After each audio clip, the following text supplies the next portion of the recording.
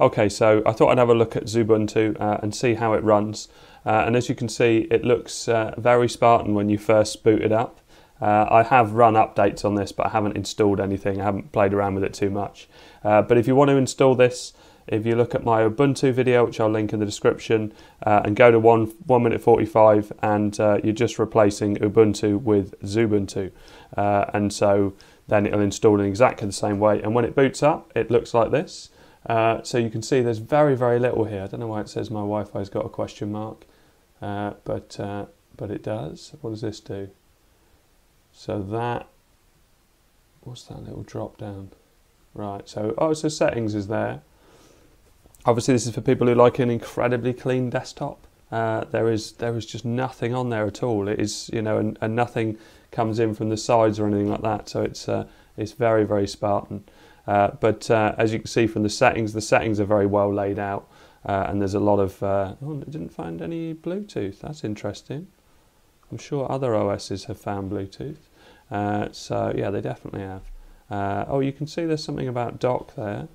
What does that do? Strange. Notifications, search, region, online accounts, applications. Oh, okay, so the applications can come up in here as well. Oh, and this is about notifications. Oh yeah. So you can turn off notifications like you would on a mobile OS. Oh, I haven't noticed that in any of the others. It's probably there, but it's just things that highlight, you know, when you look through the system. Sharing, sound, power, network, devices. Right, so let's get rid of that and go up. What happens if we right click on this? There's a calendar. That's nice. Left click on activities, and you can see no apps come up. So if I was to look for something, if I start typing, no, writer. Oh, okay, so when you start typing, it comes up with various things that are pre-installed on your system. RetroArch isn't pre-installed on my system. What happens if I click on it? It takes me to the App Store, or their version of the App Store. Although, what's happened here? Let's go back. There you can see, so if you want to install an app, you can click on it, click on install, and obviously that will install. Nicely laid out, looks really, really clean, really friendly. Oh, there's that Command and Conquer. That was good. I had that in one of the Monkey Pi builds. I played that. I'm pretty sure it was on that. That was excellent. Really enjoyed that. So, Mind Test, Linux Tycoon. So this is going on a search for WRI, which is weird. So let's just go for all. Here you go. So it's in categories now. So audio and video. Crikey, there's loads. And as an OS, it seems pretty quick. Didn't seem pretty quick, but as I've been playing around with it, it seems quick. That's a strangely named app. So, crikey, yeah, loads of stuff. That's interesting to see. And let's go back and go for games. Sorted by, oh, you've got sorting as well. MedNav's good. So I've done that on some of my Raspbian videos. That's a multi-platform emulator, which is really good. PR Boom, which is a Doom. I don't know if it's a Doom clone or if it's Doom just adapted. Quite like our Megatron as well, which is like a Tron, like a light cycle game. See, this is nice, isn't it? This is very, very friendly and very sort of simple to operate. Very much more like a touchscreen interface in some ways, because everything's so big. You can see Quakes there. You can see the Game Boy Advance is there. Yeah, wow, look how much is there. Loads and loads of stuff. Obviously, there's other stuff that you can get that isn't in the store. By using the sudo apt to update and get and install commands. So Firefox web browser, Thunderbird mail, all sorts of things. Let's go back. Add-ons. And I've been reading more about Ubuntu because I don't really use Ubuntu traditionally. I've used various different versions of Linux and sort of played around with it, but never as my main operating system. Well, that doesn't look as exciting. Fonts. Oh yeah, font. Isn't that a nice way of finding your fonts? And I guess because it's all Linux, everything tends to be free and open source. Right. So let's go back. Try and go back. Yeah. Oh, I don't know what happened there. So add-ons, productivity, graphics and photography. And obviously if you're searching for something, so say for instance if I go back, where was the search bar? All installed at the top here. And if I type in, say, PlayStation, there you go, comes up with RetroArch. So PlayStation, yeah, not mentioned in the title there, but it obviously knows that there's an element of PlayStation on there, and a PlayStation emulator there as well comes up. What happens if I hit settings? Sign into Snap Store, sign into Ubuntu One. Okay, so it looks like it's put two things together to make it a more unified experience maybe. So going back to this very, very clean desktop, if I hit on activities, this is software, so that's what I was just looking at. I just got there in a different way. Help, which is interesting to see. Obviously this universal search, which searches for loads of different things on the platform. And also this is your multi-desktop. So if let's launch a few apps. Or let's launch Firefox, and then go and click on activities. Again, people will be more productive on this because they'll know the system. This is my first look, so don't judge it by how I'm using it. But you can see here that I've got two desktops, so I can switch to another desktop.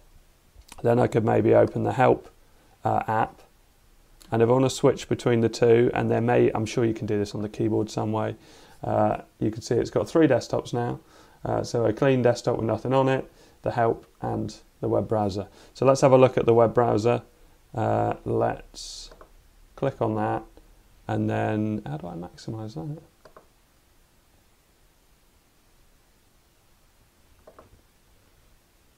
Double click? Yeah, so double click goes full screen. Strange how there's no minimize and maximize there, isn't it? So first tab. Let's do my usual BBC. Let's go with Hot UK Deals. Let's do the third one as YouTube.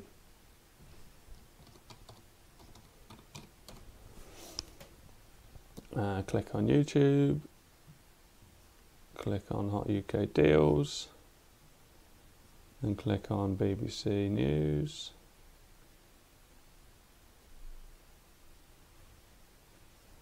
So if I want to scroll up and down, obviously loads of tiles, loads of photos and things on there. If I wanted to look closer at a story,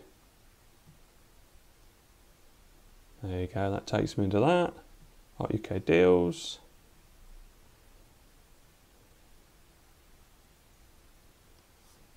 Nice. And then if I go into YouTube and I search for myself,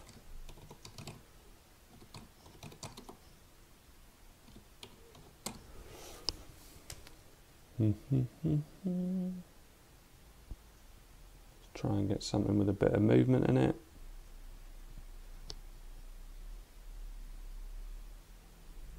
So I generally go to 7. Oh, I can't because it's advert. Let's skip the advert. Oh, I've got to watch the advert. Okay, well while the advert's playing, see the advert looks very jerky, doesn't it? Obviously more optimization needs to happen with YouTube on lots of these distros. Let's go back, flicking through the pages. Yeah, it's jerky, isn't it? What resolution is that? I know this bit doesn't look as 480. Let's go to 720, go to full screen. Yeah. Well, it's certainly been better on a lot of the others. Yeah, that's not so great, is it? And what's it like? Yeah, still pretty jerky. So not so good on that side of it, but obviously as time goes on and apt-get, I mean, Ubuntu's only just come out on the Pi, so let's not judge it by that. Let's kind of judge it by how the OS looks. And obviously you can install different browsers and do updates and so on. So let's have a quick look at the applications that are pre-installed. Additional drivers, application finder, Bluetooth. I found the file manager funny because if you click on this file manager, which I thought was a file manager, it's file manager preferences, which I found a bit weird. And I tried that a few times and was trying to work out what it was. There's an alternate file manager, and you can, again, it's Ubuntu, so you can install your own file manager, but this is about what comes pre-installed. There's a calculator. Oh, there's a game there, look, Mind. I guess that's a game. If I go down to the second page, screenshot, there's an app for screenshot, movable drive, software updates, so mail app. Yeah, this is the file manager.